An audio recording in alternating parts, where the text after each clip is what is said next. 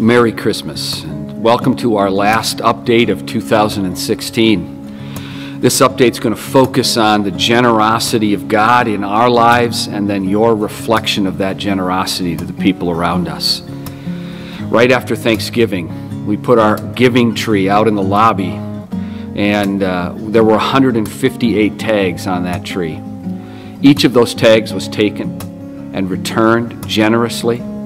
It means that we were able to bless 59 people through our food bank here. We were able to bless people through the Mother Goose adoption ministry. Families who are in the midst of adopting got gifts and toys and things that they'll need.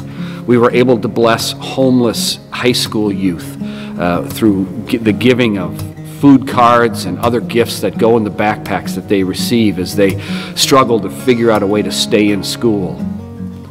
We were able to give all of those gifts, and on top of that, you brought back 125 gifts for OCJ Kids, the group foster home organization that we're involved in here at Cross of Christ. You were able to bless families at the Ronald McDonald House that's connected to Phoenix Children's Hospital. Each of those families got a Christmas gift. We sent groups up to Teen Challenge to have a Christmas party and a great meal and some gifts for the men who are coming out of addiction. On Christmas Day, we have a group that will be going down to the Watkins house to serve Christmas dinner and the joy of giving to the women and families who are struggling with homelessness.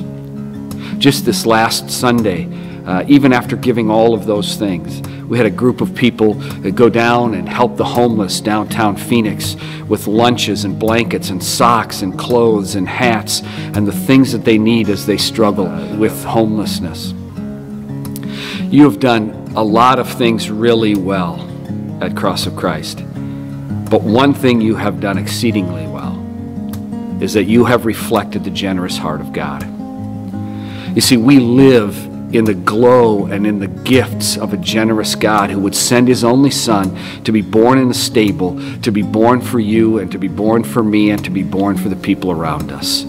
We live in the glow of a generous God and a generous son who starts a journey from a cradle to a cross and an empty grave. And he does it for you, and he does it for me, and he does it for all the people we were able to bless this Christmas season.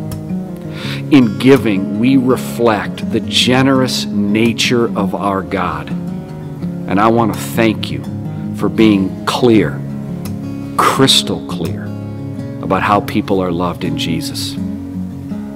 There are a lot of exciting things going on here at Cross of Christ. And as we head into Christmas weekend, we have services on Christmas Eve at 2 o'clock, 5 o'clock, and 11 o'clock.